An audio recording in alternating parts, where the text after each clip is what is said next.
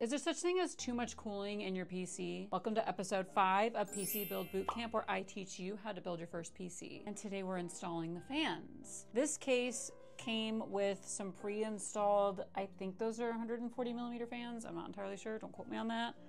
But they are not like the IQ fans from Corsair. And I just really like the IQ system. I know that's a hot take, but I like the IQ system.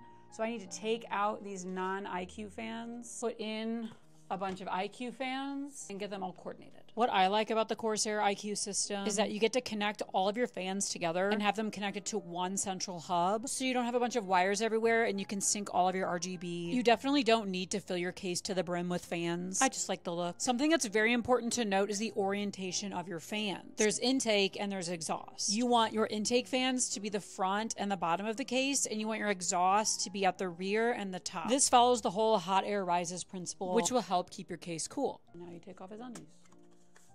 Typically on a PC case fan, the side that's like kind of uglier and has like more plastic on it is the exhaust side, and then the pretty side is the intake. So since air comes out the uglier side, if you want intake, you're gonna have the uglier side facing in. But this does not apply to reverse fans. And look at that, now you know how to install fans. Come back for episode 6, which is my least favorite part, getting the PSU situation figured out. See you there.